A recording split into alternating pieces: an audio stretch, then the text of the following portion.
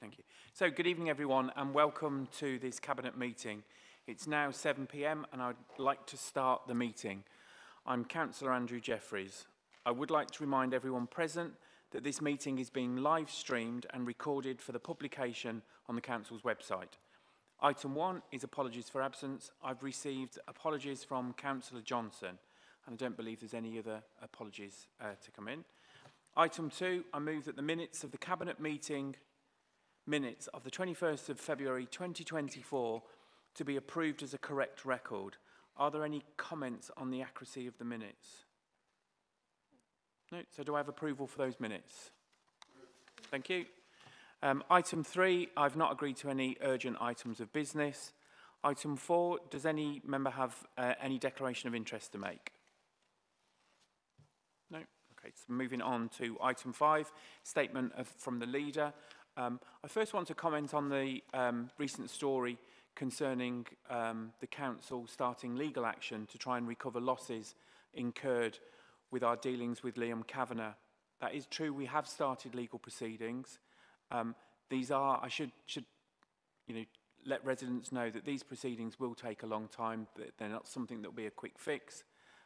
It's not the council's intention to give a running commentary because we don't wish to hold these proceedings up, but to assure residents that when we have got information that they should be told as soon as possible. As many of you be aware, since our last Cabinet, Thurrock Council passed its annual budget. Many hard decisions had to be made to secure a budget, but we were able to maintain our libraries and our school crossing patrols, as well as other frontline services which matter to most of our residents. Although we had to make hard decisions, we are committed to making the best decision for the future of Thurrock. I was delighted that the Minister of State for Local Government has welcomed the progress that's been made by the Council in our efforts to return financial stability. We will continue to build on what our hard work and will continue to tackle the Council's challenges ahead. On a disappointing note, the Gravesend to Tilbury ferry service will actually be paused for a short period of time. The present contractors have decided not to continue with the service. I want to reassure everyone that we, Thurrock Council, are doing everything possible to secure an alternative service. We are talking to lots of people about providing this service, and as I said, absolutely committed to securing the long-term future of the ferry, and we will be working very hard to secure this. On Friday, we celebrated International Women's Day. The Deputy Leader for the Council, Councillor Deborah Arnold, hosted an event at the Town Hall for local artists, business leaders, council and elected officials. I was delighted to be the only man in the room, the token man in the room, but there was a really interesting talk by a local artist called Jackie Burns, and I would urge anyone that's interested in space and art to actually take a look at her work. It really is interesting. That sounded out of space, yeah. Finally, I'd like to welcome the return of Corringham Post Office, which one of our members of Parliament, Stephen Metcalfe, reopened. This will provide the community with a much-needed post office, and I'm sure the return of the post office has been welcomed by all in the local community. Item 6, briefings on policy budgets and other issues. Councillor Carter. Thank you, Leader. I'll keep this very quick, but we have some very positive news in education. Olive Academy had made an application for a new free school, and in the budget this year, Thurrock was one of the places granted a new school, and we look forward to working with them to provide this. And it's very fantastic news, and they do amazing work at the Olive Academy. I've visited it about a month ago, and it truly is a fantastic place. Thank you, Councillor Carter. That's really good news. Thank you for informing us all. Item 7, I've not received any petitions from members of the public. Item 8, I have received a question from Councillor Redsill, who has joined us here this evening. Councillor Redsill, would you like to, for those that don't know, read out your question, please? Would you like to read out your question, your first question? Thank you, Leader. Cheers.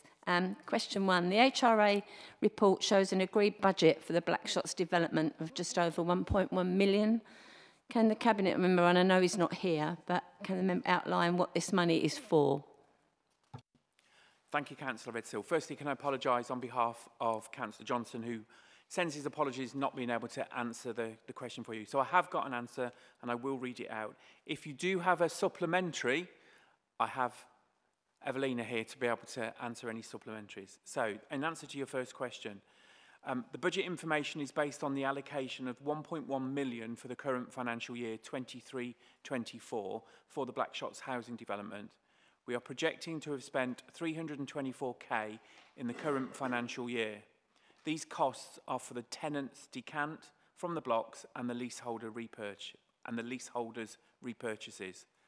There is the balance of that budget will go into the following years, and for your information, 24-25 there is 5.6 million, 25-26 there's 5.1 million, and 26-27 there is 33 million. All of this money will be used for decanting tenants and for repurchasing from leaseholders. Thank you, Leader. My supplementaries, as you know, this application is looking to use very valued greenbelt land with a proposed swap. My residents are vehemently against this, and any of this money to be spent on, can any of this money be spent on correcting this? I want the whole community to back the project that is going on at the moment, but I'm divided at the moment in my ward as people are, and have come forward really in great numbers now, so it's taking on more, probably a bit more than I thought it would. But and also I'd like to say that I'm not backing the use of that little bit of green belt anyway. Thank you for that. Thank you, Councillor Edson. Before I ask Evelina to come in, I'd just like to pick on your comment about backing the project. I think it's so important that ward councillors, the Cabinet, every member, every resident backs this project. Because we are an intervention, we are having to go to government to ask permission to borrow the money, and I think it's really important that we say to government, look, we're united, we want to see this project going forward. So, totally endorse your comments about everyone backing the project. Evelina, would you like to answer the question? Thank you, Leader. Thank you, Councillor Retzel.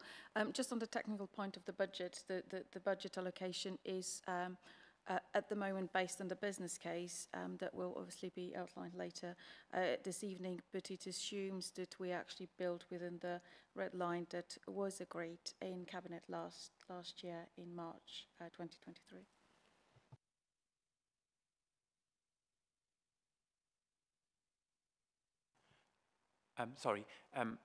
Thank you, Evelina. And I believe you have a second question for us, Councillor Redsill.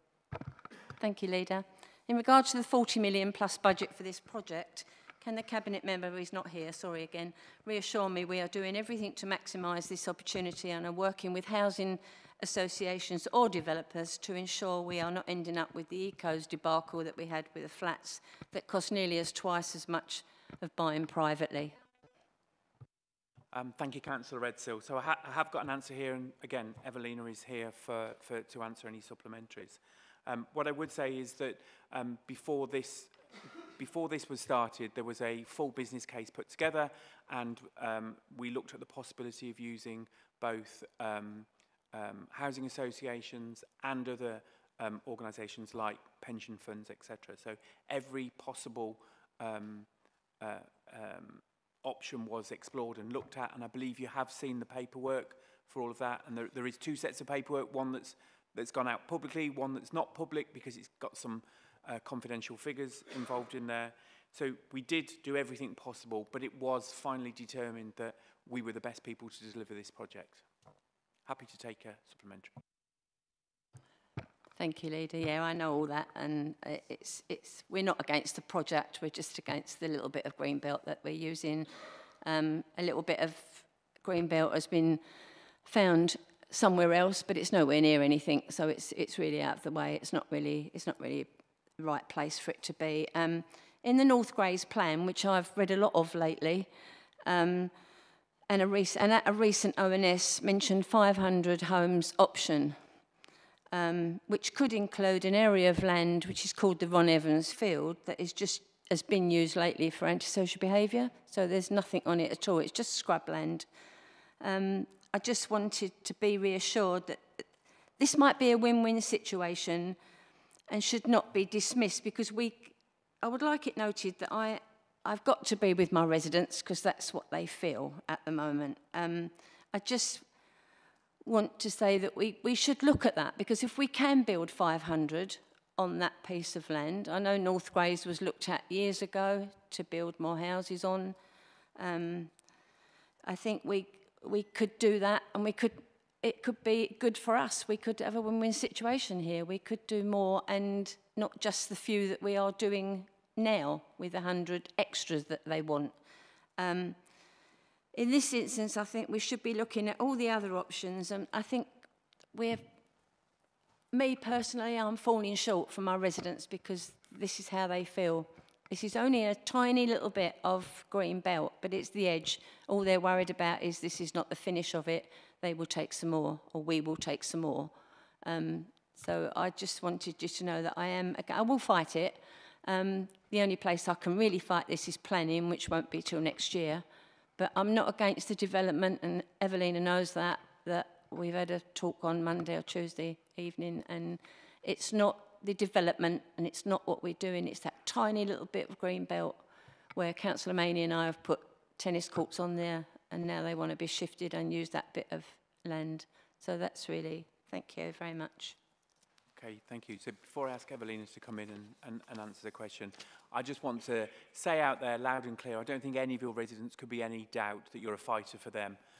You've always been a fighter, and you'll continue to be a fighter, and you're here tonight putting forward the thoughts that you've got and your residents. So you should be in no doubt. People do appreciate what you do. Evelina. Thank you, and I would absolutely echo that, and I think we're working very well on the ground with Councillor Retzel yourself and Councillor Maney.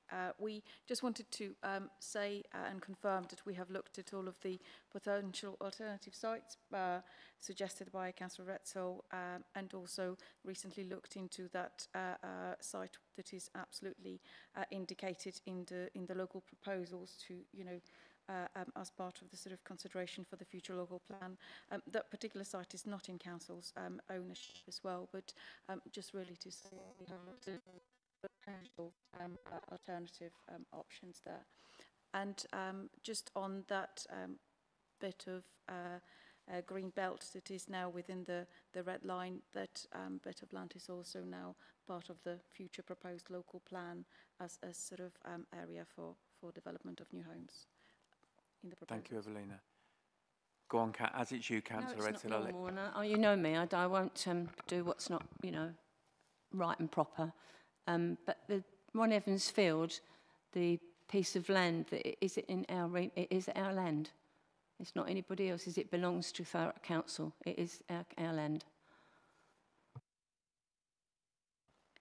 So I'm going to have to take it away because my latest advice is that it is not within our ownership, but there could be only one right answer. So I'll absolutely take that away and ensure it's issued through Councillor Johnson.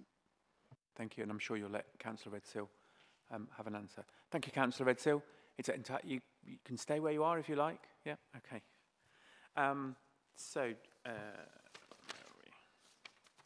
Item 9, I'm not aware of any matters referred to Cabinet for consideration by overruled scrutiny committees.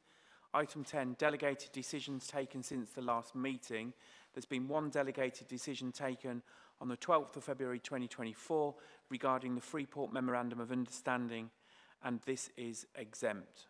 So does that mean it's not published on the website? Yes. Okay, thank you. Item 11, update on procurement of strategic delivery partner for housing work. Again, as Councillor Johnson's unable to attend this evening, Evelina, I believe you're introducing the report. That's right. Thank you, Leader. So this is a regular monthly update report that we're presenting to Cabinet to inform you and appraise you of the procurement of housing strategic delivery partner. So since the last meeting, the first stage of the procurement process, which was the selection questionnaire stage, has completed.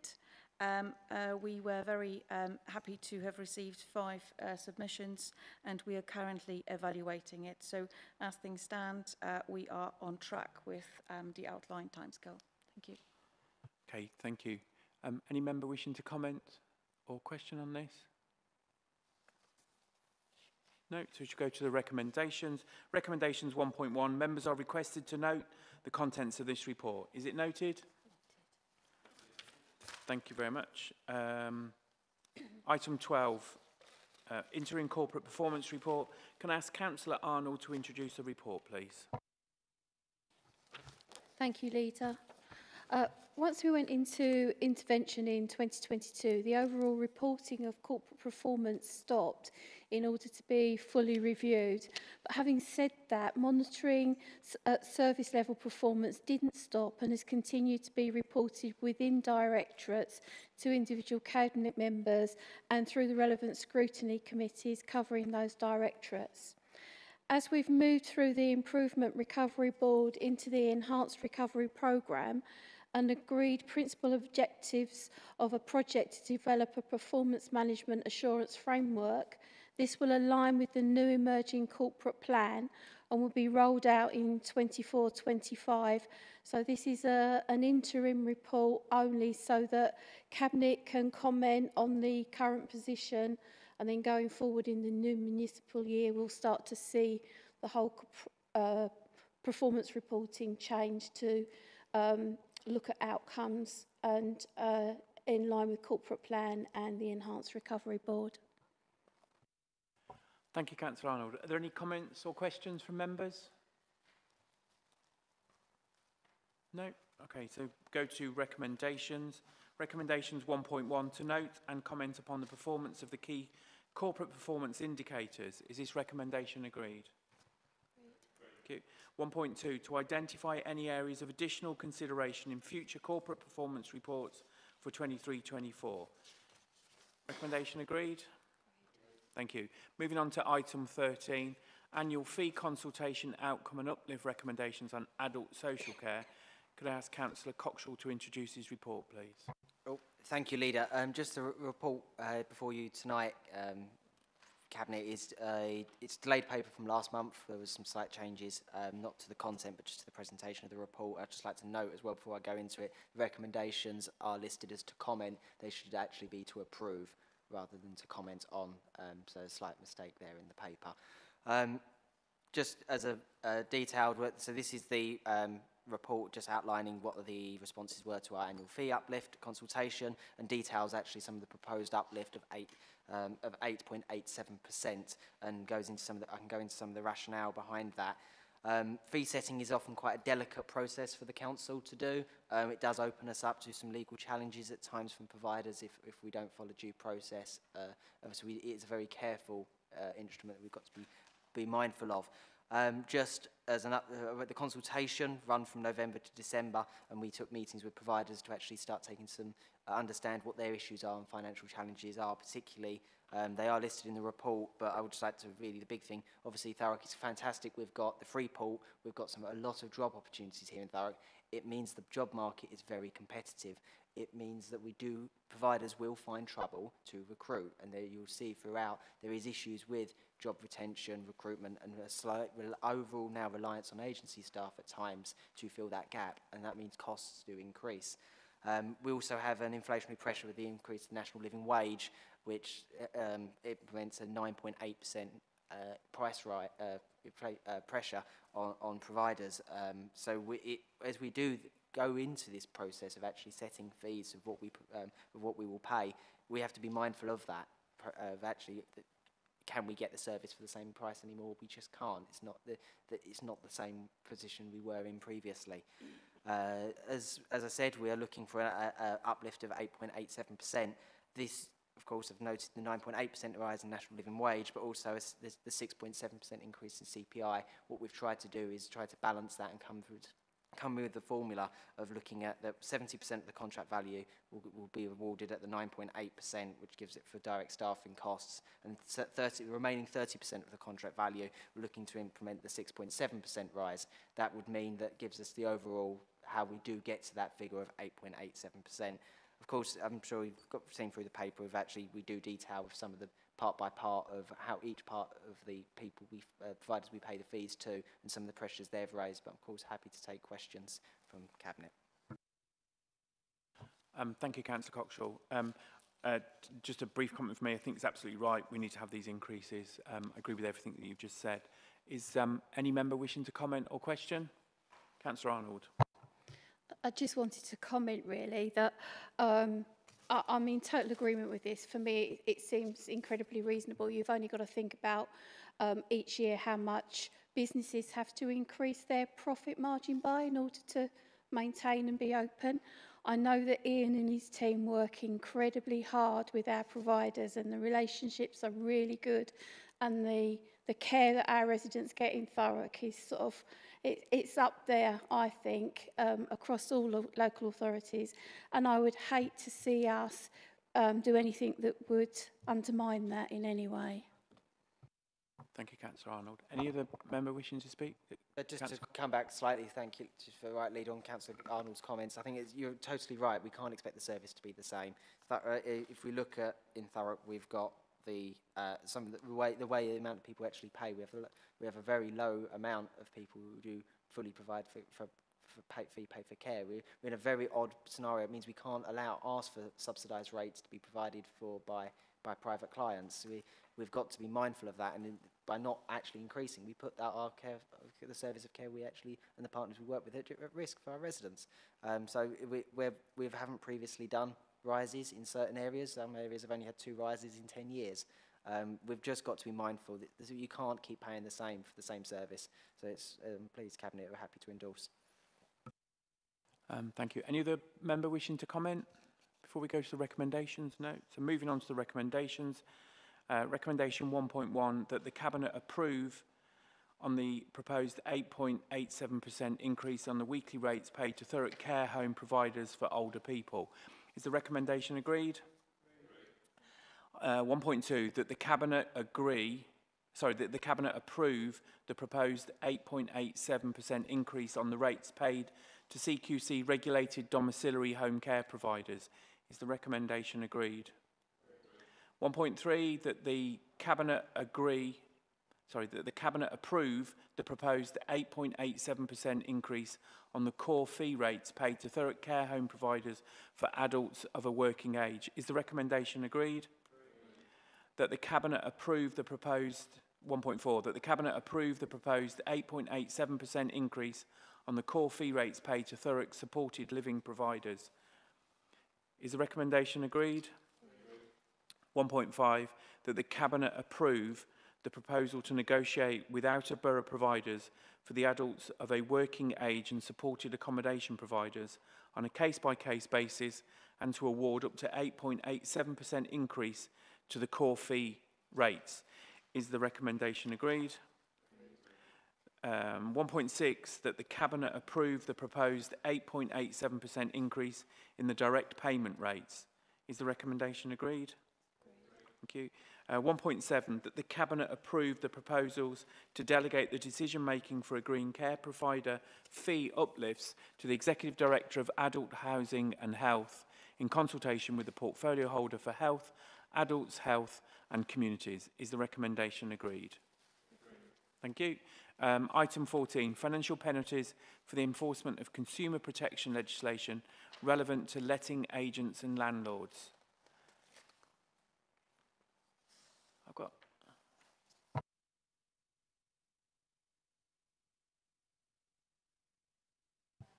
I'm in place of Charlotte. Yeah. Sorry about that. Mike Denny, could you introduce the report? Is that right? The officer introduces the report. Yeah, that's what. Yeah, we're at Cabinet, aren't we? Yeah. Script says me. Okay, so I'm going to introduce the report. That's why I was reading that. It's wrong. So it's the financial penalties for enforcement of consumer protection for legislation relevant to letting agents. I mean, I think in a nutshell, this is essential. We approve this.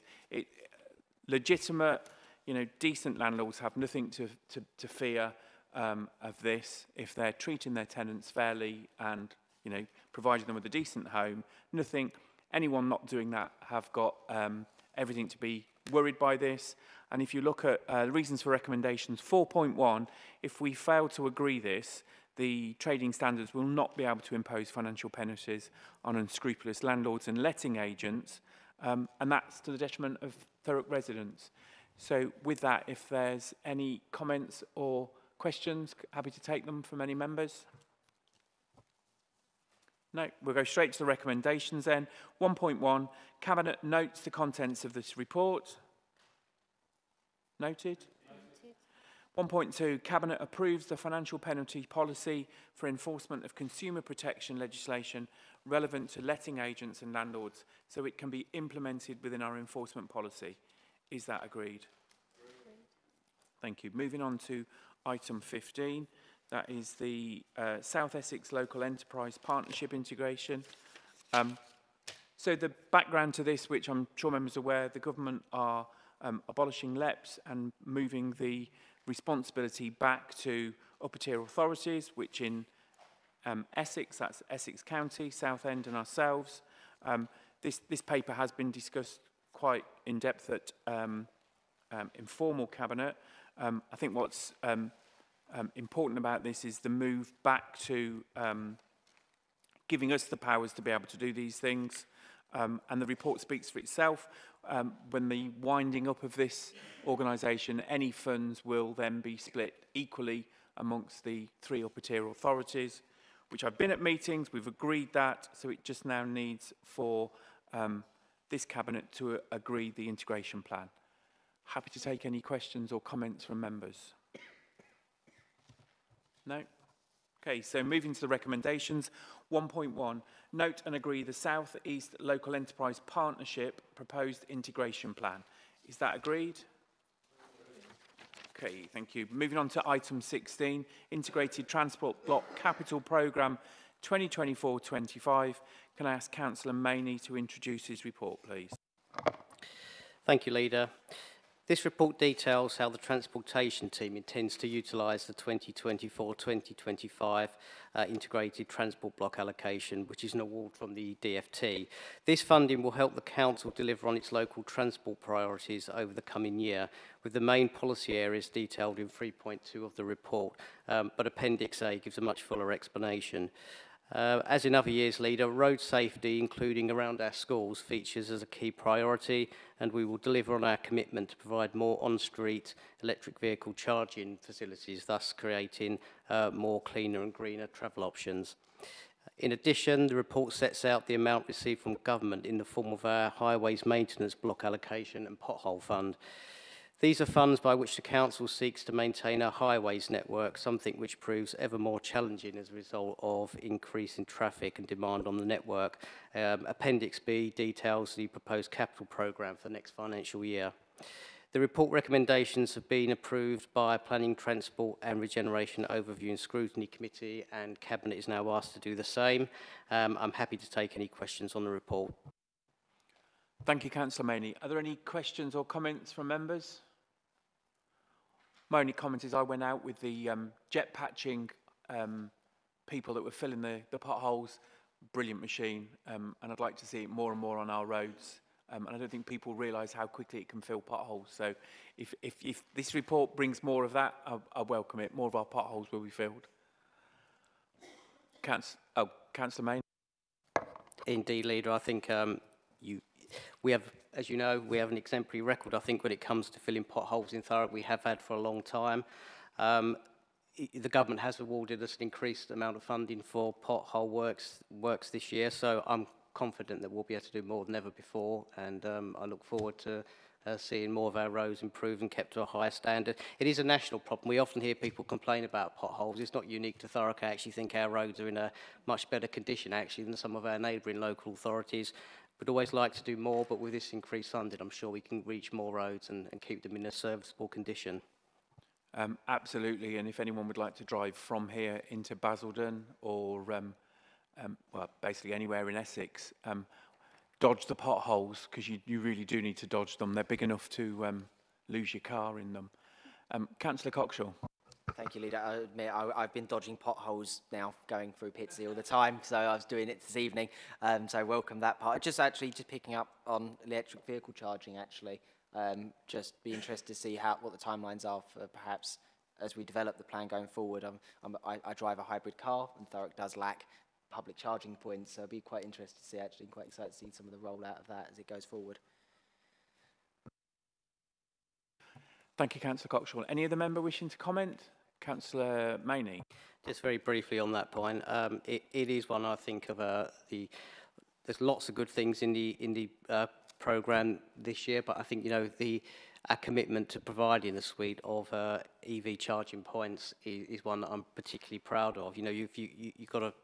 You can talk the talk, but you've got to walk the walk. If we want to be a cleaner, greener borough, we have to, lead the way on these kind of things. I'm very happy to say I've approved only in the last few days some delegated decisions to roll out our first electric vehicle charging points. I'm very excited about that. And residents should, all going well, soon have access to many more public charging points in the borough. Thank you, Councillor Maney, and that will certainly encourage people to buy electric, I think, if they're able to charge their vehicle. Any other comments from people? No, from members? Okay, we'll move to the recommendations. Recommendation 1.1, that Cabinet approve the 2024-25 Integrated Transport Block Capital Programme allocations and proposed prioritisation for the agreed policy areas of the road safety engineering, safer routes to school, area intervention programme and electric vehicle charging programme as detailed in Appendix A. Is this recommendation agreed? 1.2, that Cabinet approve 2024-25 highway maintenance block allocation and the pothole fund programme as detailed in Appendix B. Is this recommendation agreed? 1.3, that Cabinet approve that delegated authority will be given to the Interim Executive Director of Place in consultation with the Cabinet Member for Regeneration and Highways to make any required changes to the ITB programme and the maintenance programme for 2024-25 within the overall programme budget as well as other government funding allocations that may arise within the year to ensure delivery of the programme and to ensure the efficient expenditure of the grant allocations. Is the recommendation agreed? Thank you. So moving on to item 17, preferred software reseller, new procurement. I just need to remind members that this report has one exempt appendices, and therefore, if members would like to discuss this, we will need to move into private session. Can I ask Councillor Arnold to introduce the report, please? Thank you, Leader. This is quite a straightforward report asking to go to an open tendering process for the procurement of software licences via a recognised framework rather than a general open tender. We have over 20 software licences across the council renewing on an annual basis for all at varying times during the year. So this tender process will allow for hopefully some competitive pricing as well as centralising the administration of the licences. We're currently spending around £300,000 a year on licences and we'll be expecting a centralised cost of around 1.2 million for the 4 years. So there may not be a cost reduction within amalgamating and centralising those licences, but it will make the administration and transparency of the costs a lot easier and quicker internally for efficiencies. Thank you, Councillor Arnold. Any member wishing to ask a question or comment? Councillor Coxall. Oh, thank you, Leader. No, I think this is an eminently sensible thing to do. I know we've had conversations previously in ICB where I noted how long it took me for some simple queries, but I think it's a relatively simple thing we need to look at and explore. If we can triage residents in this way, it actually makes their life easier. They get their queries solved much quicker. It means council staff are freed up to actually start tackling other issues that we can address. And in reality, it's the modern thing we should be able to provide this service. So it's eminently simple. If we want to get this done quickly, adopting the framework method is more than sensible, I think. Yeah, thank you. I quite agree. Any other member wishing to speak? No, so we go straight to the recommendations. Recommendation 1.1, agree and support the proposal to conduct a procurement exercise for the commissioning of the contract referred to below. Is the recommendation agreed? 1.2, approve delegation to the Executive Director of Corporate Services in consultation with the portfolio holder and Section 151 officer to award the contract following completion of the procurement process. Is the recommendation agreed?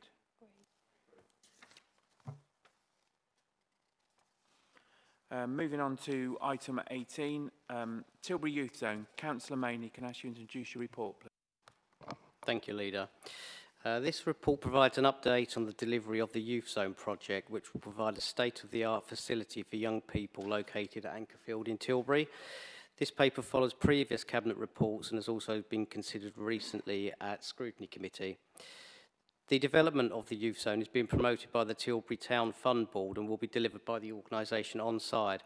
As you know, Leader, Onside is a national charity which has experience and expertise in providing such youth facilities, and we should have every confidence in their ability to do the same here in Thurrock.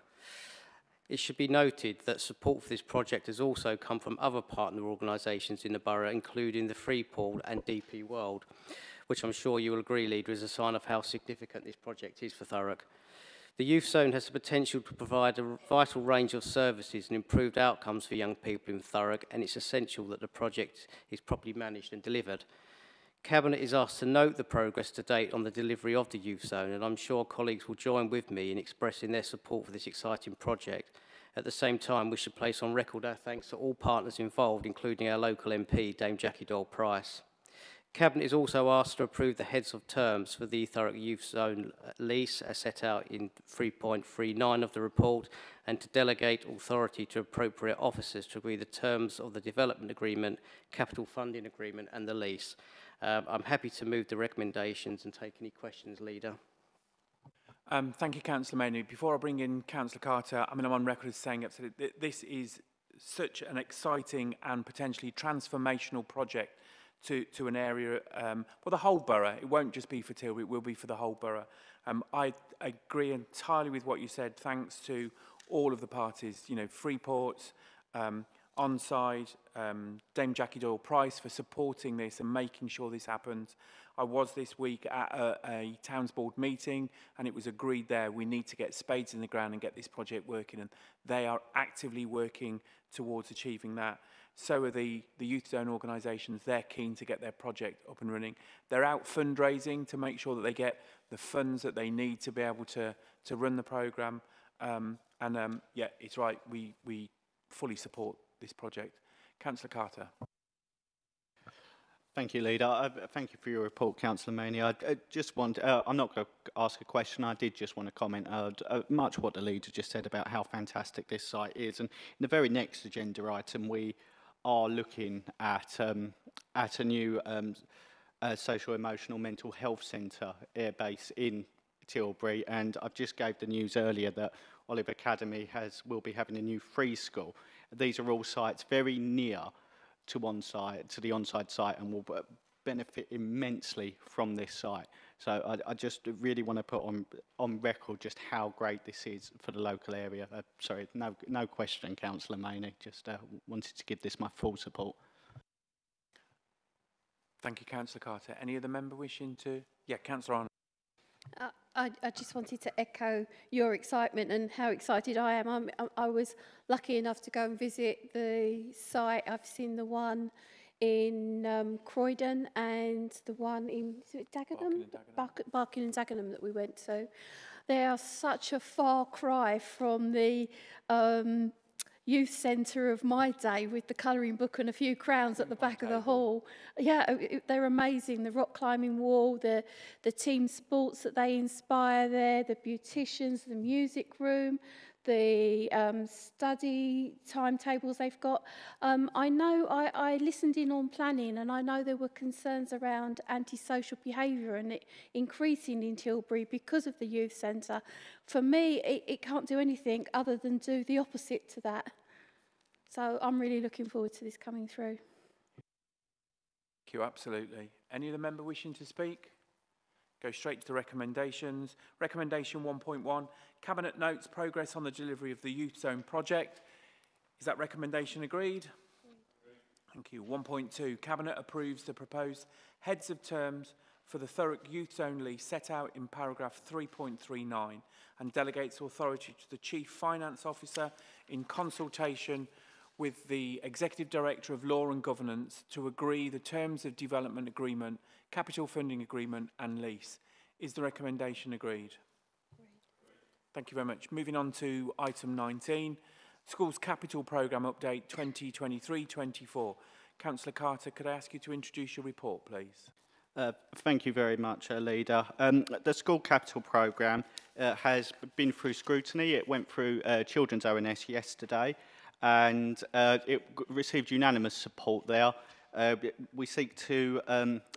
the first two recommendations as a choice, we can either approve 1.1 or 1.2. I'm suggesting, and ONS also suggested, to go for the new build, which is 1.2 of 4.75 million, as this will add longevity to the school and provide a better school and be funded by the DfE.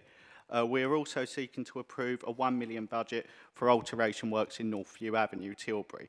This will be a social, emotional, mental health base and will actually be run by Olive as well, who we just heard have just been approved a free school, so they will be increasing places in that time ready for that. I think this report is all positive and ONS were very grateful to receive it and very supportive.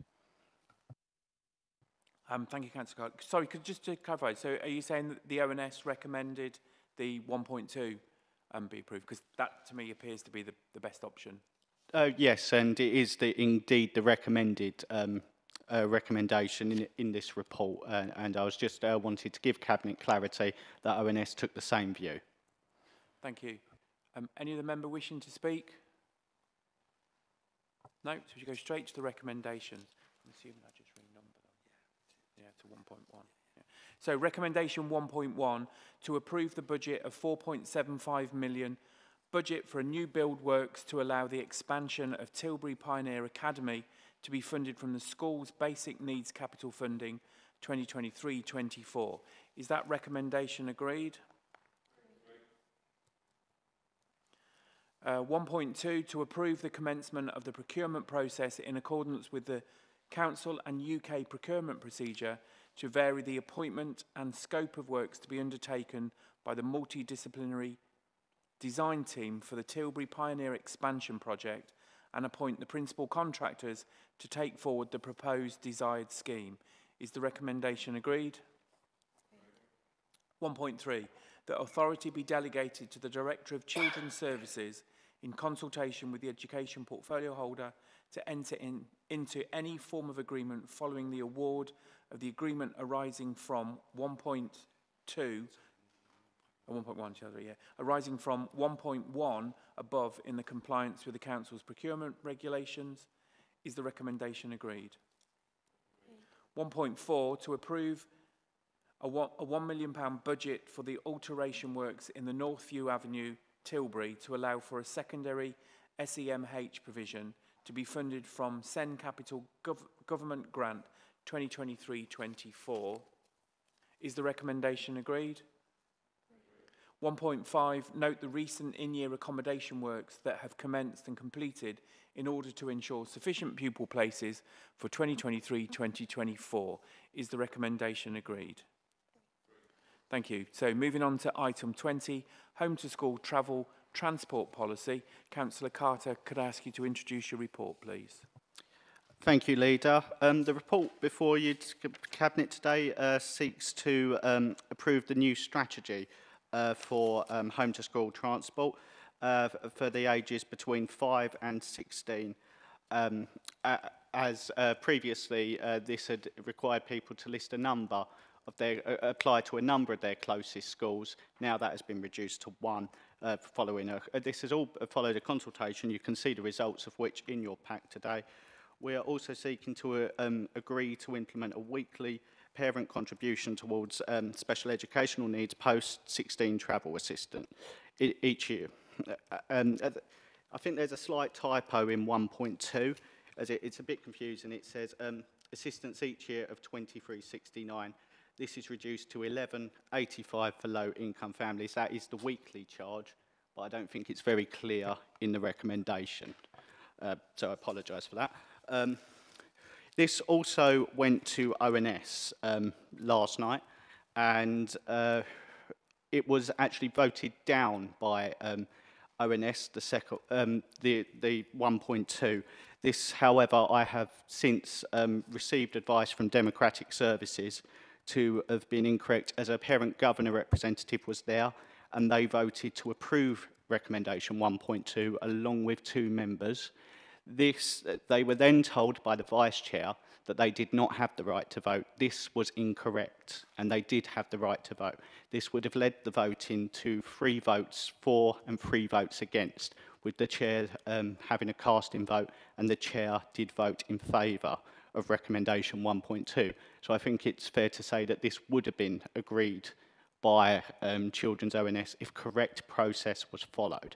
And I think we need to make a point there should have been proper advice for members in that situation, where a vice chair has stood up and said, you can't vote, and this was incorrect information. Democratic Services were there, and we need to be a bit stronger on that to know that correct process is followed in council. But I can say a majority of members who had the right to vote, including co-opted members, with the chair's casting vote, would recommend introducing recommendation 1.2. So I just wanted to give some clarity of Children's ONS last night. Okay, thank you, Councillor Carter. I'm sure you'll be taking that up with the monitoring officer who I will, was yeah. listening intently to what you just said.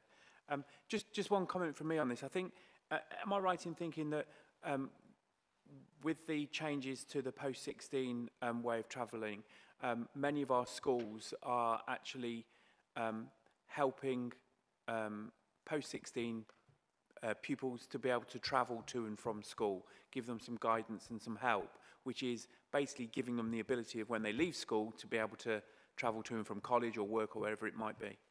Yes, travel training or training towards independent travel has long been something. I know you yourself have raised this on a number of occasions. It is something the council will always strive to do. If you look at the consultation provided in this pack, it's very clear that none of the families' children can travel independently. That doesn't mean that they certain ones won't be able to. There are some that will never be able to. But the ones who we can promote that independent travel with, we should absolutely be doing that, because it is within both their interest, the local authorities' interest, to have as much independence promoted as possible. I also didn't say in my introduction to this is that the charges we are bringing in are completely in line with Essex. This is because some of our pupils go to school in Essex and some Essex pupils come in here, so they will both have the exact same charge. Thank you, Councillor Carter. Any other member wishing? Councillor Snell. Thank you, Leader, and thank you, Councillor Carter. It's interesting to hear you say there was some pushback at ONS on 1.2, and of course that is the committee's prerogative to do that, but I'd be interested to hear if they had any alternative proposals to 1.2, or was it just a flat, we don't like it kind of scenario? Well, I think if they had alternatives, they had 2 corporate ONSs to bring this up on. This was also part of the budget, which was passed. And by abstaining to it, they had agreed to let this go through. The ones who had voted against were all part of the people who abstained. As for a recommendation, the Vice Chair did say we should do a slider system, so that if you look at recommendation 1.2, there is a contribution, it will be reduced for low-income families. What the Vice Chair was recommending was to see if that could be slided up so the higher income families could pay a lot more, so low-income families didn't have to pay at all. It's since gone away and talked, and this isn't viable. There are bursaries out there if people need that. There is PIP available as well, but that was a recommendation, but it's not one that I can really take with a high degree of this could happen. Yeah, no, that's interesting. Thank you, Councillor Carter. I think it's ONS should bear in mind when we're having these conversations that once this has already been through Cabinet and it's already been approved at Council as well, is that actually it's just political grandstanding from that point on. And I think we need to cut that out in Thurrock. That's caused too many problems in the past, and it's only going to cause problems going forward if we continue in this vein. I agree with your sentiments completely there, Councillor Snell. There was a lot of issues with how scrutiny was provided last night. Probably some of the worst I've seen in this council. And I will be bringing all these up with the new monitoring officer, and I'm sorry to give him so much work so early on. And welcome to the team. Thank you, Councillor Carter. Any other member wishing to comment? Okay, we'll go straight to the recommendations. The proposed recommendations below to commence from the 1st of April 2024 for the start of the academic year 2024-25 for new families applying for travel assistance. 1.1, Cabinet agrees and adopts the new individual send and mainstream home to school travel and transport policies 2024-2025 for statutory school age pupils aged 5 to 16. Is this recommendation agreed? 1.2, Cabinet agrees to implement a weekly parent contribution towards send post-16 travel assistance. Should that be each? Is that each? That's each week, isn't it? It's weekly. Each week of 23.69, this is reduced to £11.85 for low-income families. Is this recommendation agreed? Thank you. Moving on to item 21. Teviot's Avenue numbers 158 to 228, demolition and redevelopment. Again, as Councillor Johnston's unable to be here this evening, could I ask Evelina to introduce this report, please? Thank you, Leader. This report advises Cabinet on a proposed redevelopment of numbers 158 to 228 Evans-only Teviot Avenue, 6 approvals related to the redevelopment of the dwellings. It proposes a site area for that redevelopment and a 6-year authority for us to start vacating of the dwellings and decanting residents and making, whilst doing so, making appropriate payments to the residents that will be displaced. We, in the report, identify the structural defects and repair liability for those flats. The report also describes options appraisal that concluded that demolition of the existing buildings and development of an increased number of homes on the site is the option presenting the greatest value for money for this particular project. The proposed route for the council is to deliver the scheme itself and to progress this by procuring main contractor. We're also seeking approval to procure contractor to demolish the existing dwellings and constructing the new homes. You will note that currently we've got 38 housing revenue flats that are housing our social tenants and leaseholders there. They are precast reinforced concrete of the Cornish type, so we refer to them as the non-traditional housing stock. And we are proposing to increase the overall number of dwellings, and that's with 48 new dwellings, comprising of 30 houses and 18 flats. And this, all of the detail is Appendix B there for you. Thank you. Thank you very much. Any members wishing to comment or question? I think it's pretty straightforward, isn't it? We're going to improve the homes for people, knock down something that's not appropriate and rebuild decent homes. I don't think anyone would object to that. So we'll move to the recommendations. Cabinet is asked to approve the following. 1.1, the proposed site area for the redevelopment of numbers of 158 to 228 Teviot Avenue. Is the recommendation agreed? 1.2, commencement of decanting residents from these properties and the treatment of these residents in line with the Council's allocation policy. Is the recommendation agreed? 1.3, payment of home loss and disturbance payments as appropriate. Is the recommendation agreed? 1.4, commencement of negotiations with leaseholders for the repurchase of properties and completing the purchases with such actions delegated to the Executive Director of Adults, Housing and Health in consultation with the Chief Financial Officer and the Portfolio Holder for Finance, Human Resources and Payroll, and the Portfolio Holder for Children's Services and Housing. Is the recommendation agreed? 1.5.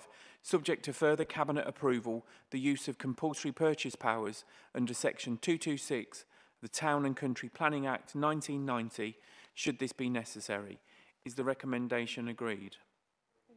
1.6. Service of a demolition notice under Section 138B and Schedule 5A of the Housing Act 1985 that will confirm the Council's intention to demolish the buildings and suspend the obligation on the Council to complete right-to-buy applications on the dwellings within the agreed site boundary. Is the recommendation agreed?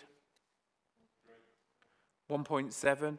Approval to negotiate and settle any statutory compensation claims made by residents as a result of the service of initial demolition notice, with such actions delegated as at paragraph 1.4 above. Is the recommendation agreed? 1.8.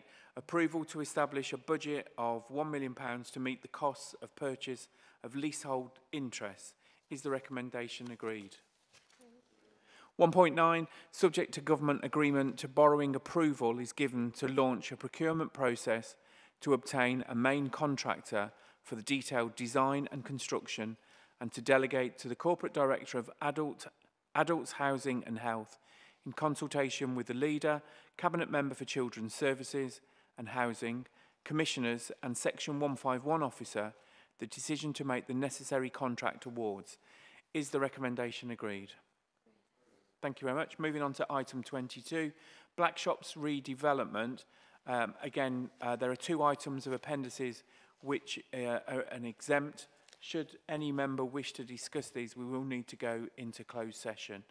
Can I ask Evelina to introduce this report, please? Thank you so much, Leader. And I will just start by saying that Councillor Johnson would absolutely love to be here to introduce this particular report, because it has taken a lot of officer and councillor time to actually get it to the point. So I'm happy to be here, but he's gutted. So moving swiftly on. So the report updates you on the development of the business case for Black Shots. And this is something that we outlined in the previous Cabinet report in March last year. So you have now got the full business case in front of you. It confirms that the self-delivered scheme through HRA, Housing Revenue Account, delivering 100% affordable housing for 258 homes is a viable option and is the preferred option. And it is asking you to go to the next stage, which is procuring a main contractor who will in turn obtain planning permission and construct the scheme. It also updates you on the progress in terms of clearing the blocks, so the progress with decanting of the residents and relocation of the tennis courts and the fields in trust land. I see that's something very close to Councillor Retzel's heart and ties in with the with the initial questions. We also are reminding in the report yourself of the reasons why we're looking to redevelop this particular 168 homes currently. As you know, they have got significant problems, are subject to complaints and are not economically repairable in their current state. We are outlining indicative design that has been consulted widely with residents that followed a programme of engagement, and that programme of engagement continues on site. The business case itself takes you through a range of delivery options and, as I mentioned in headline, concludes the self-delivery as the best option for you. You have got a good précis there of the various market interest risks and cost risks, and all of that is there for your perusal.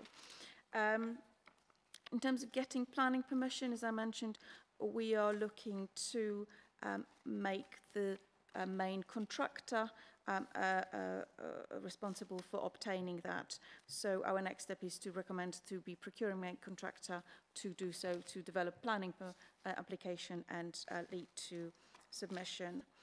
This will ensure buildability for the contractor, opportunity for efficient design, economy of scale and use of contractor's supply chain, together with the ability to pass in some degree of cost risks. We are also asking and giving you the approximate surpluses that based on our current assumptions, the case might bring, and these are noted as 3.5 and 7.6 million respectively on the two sites, north and south. We have absolutely modelled a number of sort of sensitivities there, and we are confident that we can accommodate those and that the project remains overall viable. There are further challenges, as Councillor Retzel also alluded to. So we absolutely need to make case at Planning Committee for the very special circumstances, allowing us to build on the green belt. In this green sort of scheme of things, we are confident we can do that, but it is not without its risks. And ongoing negotiations on the fields in trust land and the telecommunication masts that are placed on those buildings, as well as obviously getting on and completing clearance of the blocks, and the last but very important bit, which is the confirmation of the actual permission to borrow to develop. Thank you so much. Thank you, Evelina. Before I go to the members, I know that Councillor Redsill has been campaigning on this for, I think I was told, 15 years. So before I go to members, I think it's only right that I should ask Councillor Redsill if she has got any comments that she'd like to make. Thank you, Leader. Much appreciated. Thank you. Yeah, I've got to give praise where, you know, housing has done really, really well. I'm not sure there's things that I know that I probably can't say on this at the moment, things that I know that are not for general public at the moment. But I think we've moved a lot quicker than we thought we were going to move, and it's been well. As I say, the only bit is the green belt, and if Evelina's going to look into that, Ron Evansfield, I think we could. A lot of it could be a lot more viable. You know, we could do better things than we're doing. As Evelina said about the parking, 100 more houses there. We were told that some of the houses, I think Councillor Maney picked it out when we was at a meeting over the Civic, that some of the properties have got no parking spaces. And we asked the people that were there, and they said, oh, they can park on the road. But I said, have you been round the road? Because there is no parking on E-roads at the moment, because everybody's on the grass verge and on the pavement. So they won't, if you're thinking of 100 more properties, that's 200 more cars. So it's not viable. You know, I have no trouble with the north site. The north site is big enough to take whatever development is there because there's enough space. But I think we could get it better, you know, and that's what I hope. Obviously, when it goes to planning, that's where we can fight it better, I think. Or hopefully, I was hoping we could do something before it goes to planning. So thank you for letting me speak, Leader. Cheers. You're welcome, and congratulations on a long campaign that you have done well, and I think you should be pleased with. Whilst you might not be happy with some of the bits, but you should be happy with the outcome. And these new houses that are going to be built, it's a credit to you. Is any of the member wishing to speak? Councillor Maney, of course, obviously ward colleague. So congratulations to you as well. Thank you, Chair. I mean, we have to welcome this because, you know, it is a step in the right direction. And for as long as Jo and I have been councillors, we've been determined to campaign for these towers to be brought down for all the reasons we've heard in the past. It is tempered by the issue of the green belt. We refer to it as green belt. It's a bit more than that to me. It's, you know, this, I'm an unapologetic royalist. This isn't just green belt. It's King George V playing field. It's a memorial playing field at that. And there is something deeply unpalatable about building on part of it. But as we've already said, this is all for the planning stage. We've had to support it up until this point because, you know, we do want to see this move forward, but we've always hoped that we could, you know, come to some agreement on that piece of playing field, which is within the identified build site. My question for Evelina is, in relation to, I'm going to call it the land swap, the area of field that's currently part of the Chapel Farm lease, I think, that you've identified as replacement playing field. Bearing in mind that's in our ownership, I just wondered why you haven't decided to use that for some of the development and leave King George playing field alone. I mean, it's right alongside the estate. It's in very close proximity to the towers as it is. It has all the access roads are there. I just wondered, did you give any consideration to using that for some of the development and, you know, leaving the playing field as it currently is? So the short answer is yes, we have considered that piece of land.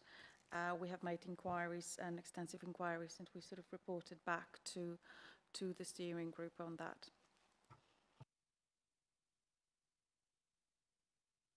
Sorry, what is the reason for that? Because I think it's in the identified in the local plan. Why can't that be used as part of the development as opposed to the area of King George V playing field? So I think the overall response on that, the conclusion was that it is not the most appropriate. It is subject to ongoing conversation in regards to the Lower Thames crossing, and it is therefore not the appropriate land to be suggesting development at. Thank you. Any other member wishing to? Councillor Arnold. Thank you. I'm not averse to this at all. This is quite exciting. It's been a long time coming. It's completely necessary. If my memory serves me correctly, there was a couple of own homeowners within the blocks. Not everyone is a tenant, and so I just wondered, I didn't really see in the report how we will be supporting them going forward along with the tenants as we start to progress this. Up until now it feels like we were just talking, but now we're actually doing something. How will we be supporting them? That's right. So we have got a number of leaseholders there. And you might recall, we've in the body of the report, we talk about the independent tenant and leaseholder advisor that we've got working on this. So we have absolutely spoken to every single one of the leaseholders. We have spoken also to their tenants, because quite a number of them are actually non-resident leaseholders. And we are sort of supporting both the leaseholders that are there and the tenants to sort of find alternative accommodation. In the report itself, we are updating you at paragraph 3.58 that we have agreed to repurchase 11 of the leaseholder flats, and 10 of those are within sort of legal processes, so in conveyancing at the moment. So, you know, all being well, one of them is due to complete in the next few weeks. So we are actually very hopeful this is going well for us. And the last one, the one that it isn't yet in conveyancing, we have got pretty much a one-on-one hotline with the gentleman who is the appointed independent leasehold and tenant advisor on this matter, and he's actually to find alternative property to buy, because that particular leaseholder would like to remain a homeowner in the next place. Thank you. Councillor Carter. Not a question, but I want to firstly congratulate my colleagues on from Little Thurrock Blackshots on a very long campaign, and we've all heard lots about it from them over the years. I just want to say I fully welcome this. This is a great example of how we're seeking to improve our housing stock, and where some housing stock is seen to not be appropriate for our residents, then we are rebuilding, we are starting afresh, and I think it's fantastic, and I want to fully welcome the report. Thank you. Any other member wishing to speak?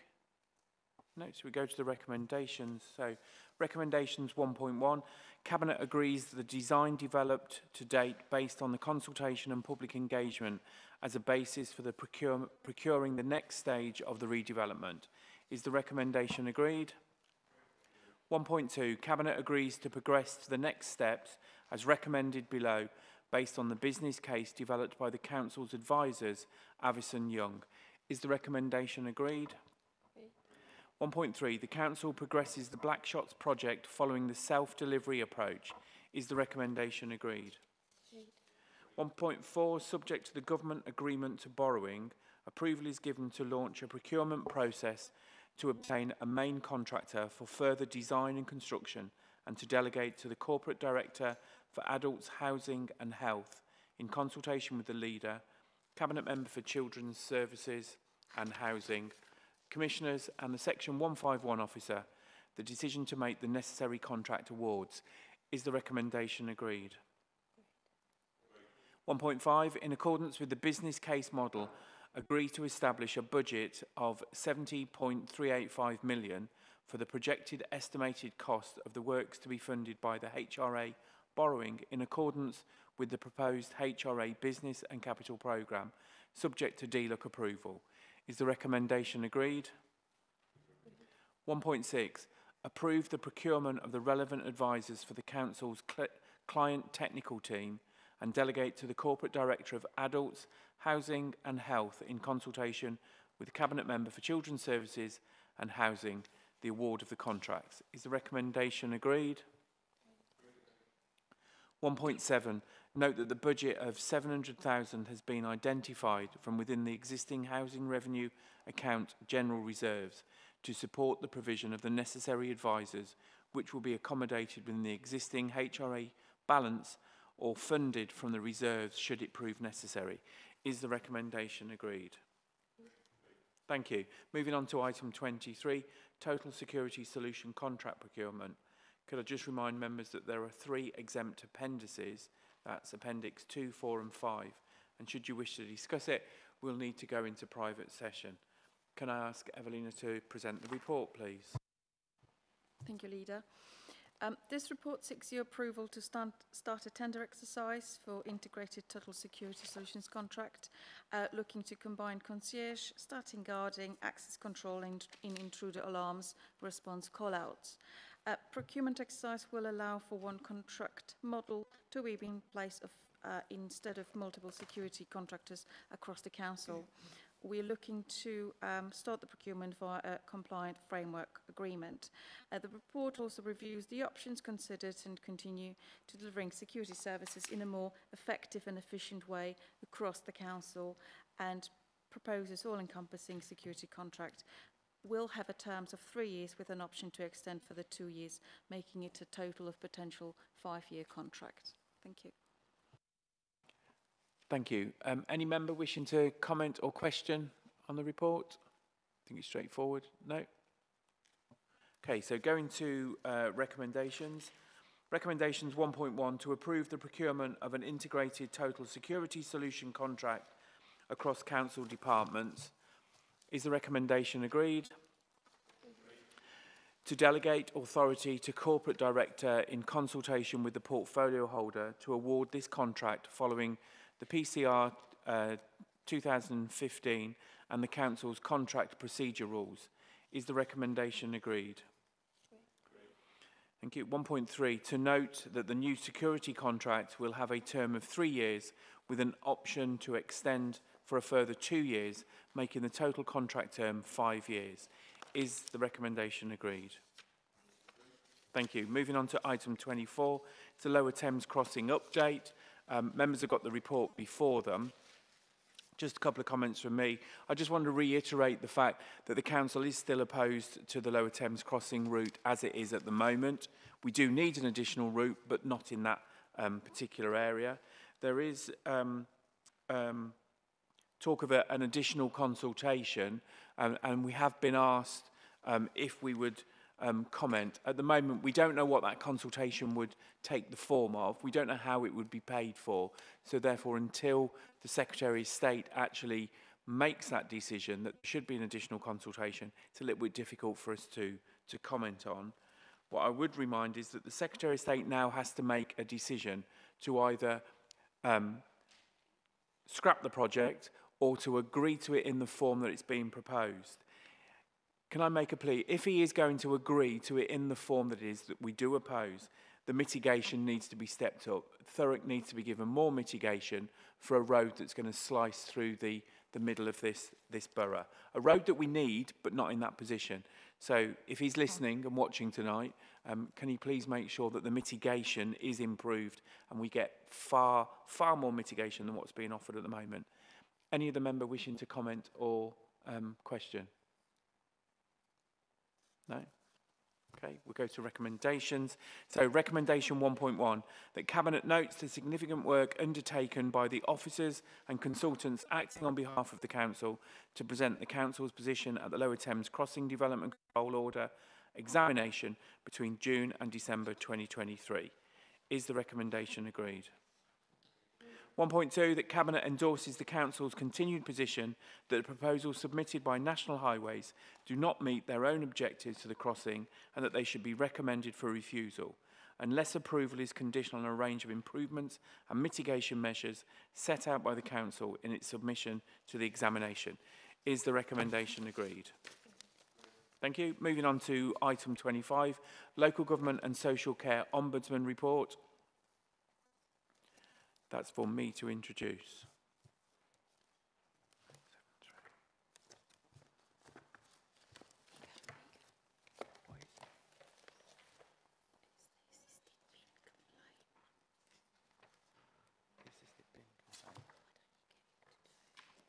Who?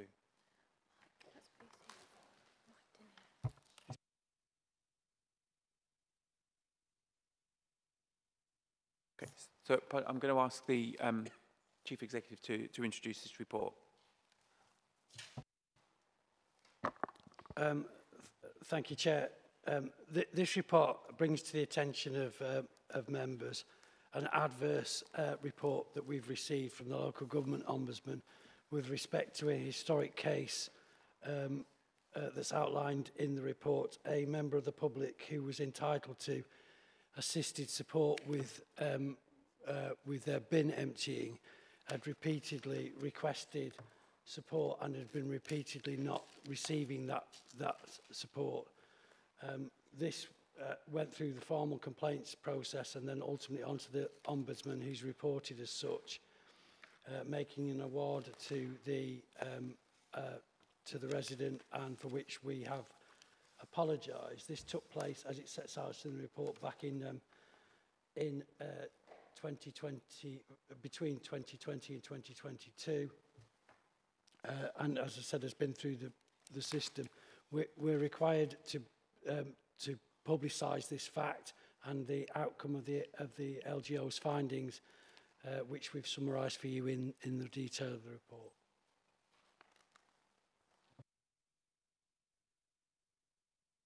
Thank you. Any member wishing to comment or question on this? I think the report speaks for itself, doesn't it? That we have been found guilty of it and we have apologised and are putting measures in place to try and make sure that something like this doesn't happen again. And I'm just checking, so it is probably, we have apologised to the resident, I believe. I'm getting a nod from... Yes, Leader, we have. Thank you. So if there's no other comments or questions, move to the recommendations.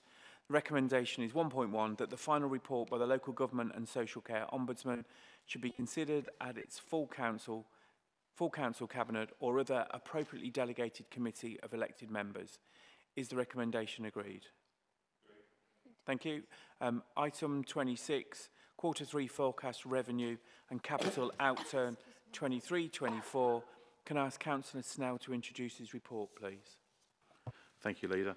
The majority of this was explained by myself at full council a few weeks ago, so we're not going to go through every single bit on here. Basically, the highlights are the change in the capitalisation direction requirement, which went from 180.2 million to 235 million. That's almost exclusively down to the reworking of the MRP, which we heard about at full council. There is an overspend forecast of 2.014 million on the directorate position.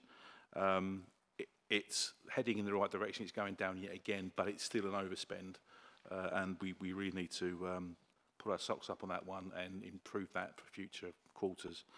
But that is only an equivalent of 1.2% overspend. So it's small, but it doesn't. We've got to get rid of it basically. Just a word on the HRA. The HRA is forecast to achieve an operating surplus for the year. Dedicated schools budget is also operating at a surplus. Public health also. Capital fund, we again at full council, we spoke about the slippage on the general fund and the capital programme as well. So there's something to be aware of. And of course, it would be remiss of me not to mention the fact that accounts for 2021, 2020, 21, 21, 22 and 22, 23 are still open and subject to revision, and that could affect the figures going forward. But as I say, most of this was reported at full council, but I'm happy to take questions. Thank you, Councillor Snell. I think you're right. Most of this has been debated and discussed at full council, with members being able to contribute. But also, it should be noted that the accounts, I think we're in no different a position to almost every council up and down the country. There are accounts outstanding, and that needs to be resolved, as we're being told time and time again. Is there any other member wishing to comment or question? No? Okay, so we'll move to the recommendations, and that is recommendations 1.1, that Cabinet note the General Fund overall forecast outturn position for Q3 is reliant upon the capitalisation direction of 235 million for 2023-24. Is the recommendation agreed? 1.2, that Cabinet approve the proposals based on the current projections, the contribution to the Treasury Equalisation Reserve of 9.6 million and the Transformation Reserve of 9 million, with final figures to be confirmed as part of the final outturn position. Is the recommendation agreed? That Cabinet note the position set out in respect of the HRA Section 7, DSG Section 8 and the Public Health Section 9, which projects to deliver the budget within the existing funding envelopes. Is the recommendation agreed? 1.4, that Cabinet note and comment on the capital programme set out in Section 10, the current projected general fund slippage of 4.7 million, the HRA slippage of 1.8 million. Is the recommendation agreed? 1.5, that Cabinet comment on the capital budget additions set out in Section 10. Is the recommendation agreed? Thank you very much. That concludes the business of this meeting. So therefore, I now declare this meeting closed at 22 minutes past 8. Thank you, everyone.